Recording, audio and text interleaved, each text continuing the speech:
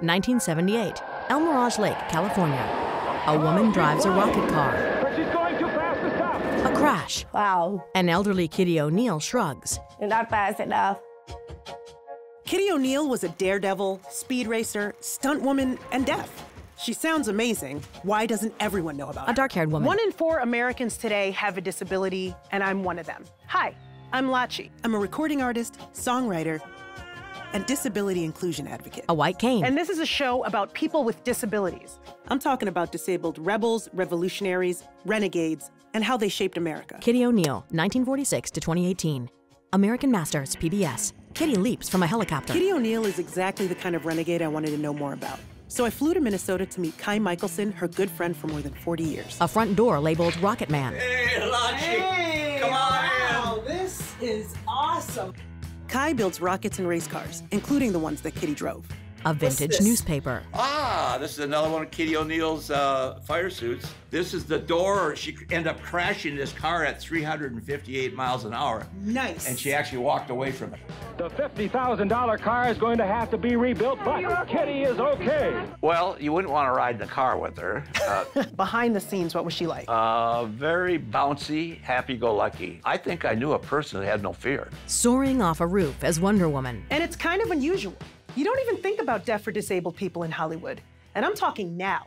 Imagine how it was 40, 50 years ago. A baby picture. Kitty O'Neill was born on March 24, 1946 in Corpus Christi, Texas. While still a baby, she contracted several diseases simultaneously, causing a high fever, which destroyed her hearing. Kitty's mother spent years teaching her how to read lips and discouraged her from using sign language. She taught me how to speak. Fingers on her throat. Hand below her mouth. Kitty flourished in school, taking up the cello and participating on the swim and diving teams. In 1962, Kitty and her family moved to California so she could train in platform diving with an Olympic gold medalist. Unfortunately, she broke her wrist in a diving accident and contracted spinal meningitis. I got sick, so I had to start out again. And I got bored.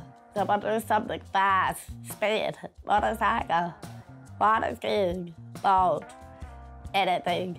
She started racing in events like the Baja 500 and the Mint 400, the oldest and most prestigious off-road races in America. A packed street. And then, Kitty entered the world of high-stakes stunt work, becoming one of the first women to sign with the leading stunt agency in Hollywood. How did people see her in the industry, and can you go over some of the things that she did, some of the cool things that Kitty did? One of the things, she really specialized in doing high falls because, you know, her being a diver, you know, she was trying out for the Olympics and stuff.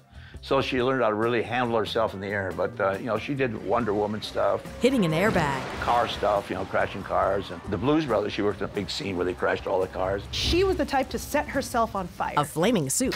Oh, yeah. How was the interaction with other folks because of her deafness? Like, how did that factor in? Many situations, they didn't know that she was deaf. She could read their lips, really read lips well. Reading Kai's lips. I wonder how that was. Is that normal to not use sign language and read lips? I turned to Dr. Rezanet Moges-Rydell, an expert in deaf culture. A video call. There was a very negative view of those that did use sign language at that time. They were seen as savage. Dr. Rezanet And signs. so they really tried to minimize the use of sign and encourage the concept of speaking. Her parents were not well informed of what ASL could provide for Kitty and the access to communication that it would provide. So if a deaf person chooses to speak or refuses to do so, yet an oral deaf person chooses to make the best of their ability to speak. And that was, I think, Kitty. Dr. Rezanet finger She was spells. able to hold a job because of her ability to speak. On December 6, 1976, Kitty O'Neill became the fastest woman in the world. A rocket car. Speeding across Oregon's Alvord desert, she blasted past the woman's record by more than 200 miles per hour on her very first run. Kitty was ready to go even faster. She ran 5:12, and evidently there became a problem with the contract because she was about ready to break the men's record.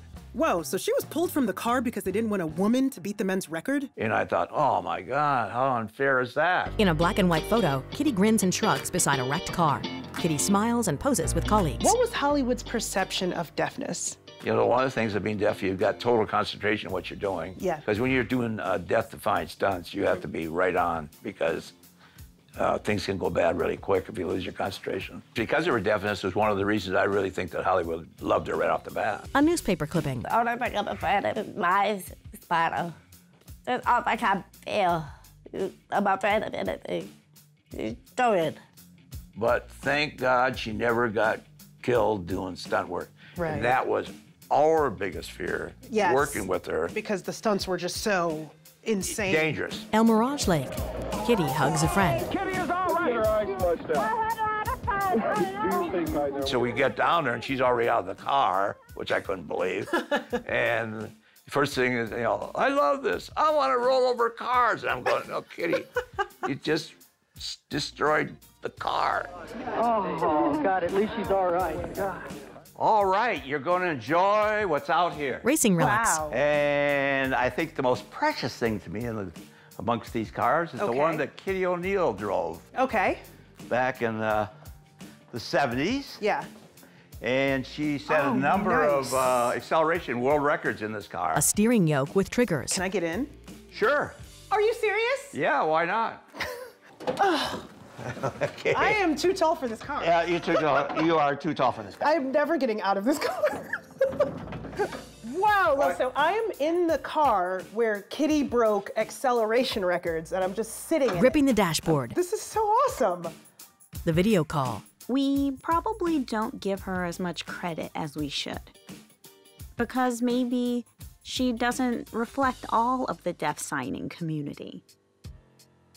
I really think she is an unsung hero of that time. Dr. Resonette signs. She didn't have the privilege that we have today. And she was doing her best with what she had, and she was able to figure out how to communicate and how to access jobs. Now, I heard of this concept called deaf gain. Can you tell me what this is and a little more about it? Dr. Resonette nods. This was early 2000 to 2010. There was a lot of medical intervention of genetic design, eliminating the deaf genes, modifying genes. And that was really a scary time for the deaf community. They felt like questioning their existence. Does that mean I shouldn't be alive? And so there was this concept of deaf gain that was pushing academics to reframe how deaf people contribute to society as a result of their deafness. And that deaf gain is to bring biodiversity, how they greatly contribute to society at large. I really tried to change the idea of hearing loss. I don't use those words, hearing loss. We didn't lose. Language is so important in how we frame things. I really love what Dr. Resonette said. The opposite of hearing loss is deaf gain. Kitty beams. It's a powerful thing to declare. This is who I am, and no part of me is lost or diminished. Kitty poses with Kai. Kitty passed away November 2nd, 2018. I wish I could have met her. I love how passionate she was about her racing and breaking speed records. Posing on a motorcycle. She even has her own Barbie doll. In a package. I love this. Kitty glances left and grins. Pretty. Thrill. Feels good. Just speed. So you get a goosebump.